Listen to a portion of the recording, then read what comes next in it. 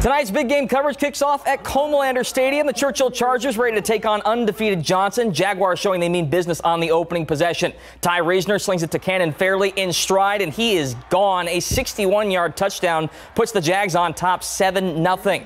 Chargers with a quick response on the ensuing drive. Quarterback Christian Smith keeps it himself and knifes in for the 8-yard score to tie it up at 7, but Johnson goes on to win it 45-14. Cheerleaders all dressed up for Halloween tonight at Hero Stadium as Roosevelt takes on Brandeis. Rough Riders rolling early in this one. Quarterback Dwayne Coleman pulls the ball down and takes off. And look at the speed here. No one's going to catch him. A 29-yard touchdown gives Roosevelt a 10-0 lead. Brandeis answers back late in the half. Garen Andrade dumps it off for Tyler Lopez.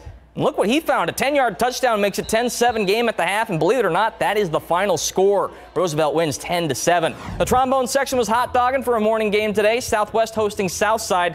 Cardinals rolling in the first half. On 3rd and 36, Richard Torres dumps it off to Michael Tamayo on a screen pass, and he weaves his way through the defense along the far sideline, cuts back inside, and he finds some daylight for a 66-yard touchdown and puts the Cardinals up 28-0. Southwest answers back, though, with under a minute left to play in the half. On 4th and 7 at the 16, Nathan Gomez hits Andre Mitchell in the end zone. Dragons get on the board to make it 28-7 at the break. Let's head to the big game coverage scoreboard for that final. Southside gets the win 42-14, and YMLA wins the first varsity game in program history, 63-0. The big game in last night's big game coverage was a good one, and Brackenridge won their first game of the season in dramatic fashion after Sam Houston came back to force overtime. Quarterback Carlos Camargo scored the game winner in OT to give the Eagles the 26-20 victory. Not a bad way to start head coach Willie Hall's final season at the helm.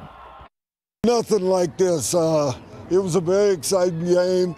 We started out early. Sam Houston fought back, and it ended up being a tug of war. We came back on, flipped the switch, and we kept the boat moving.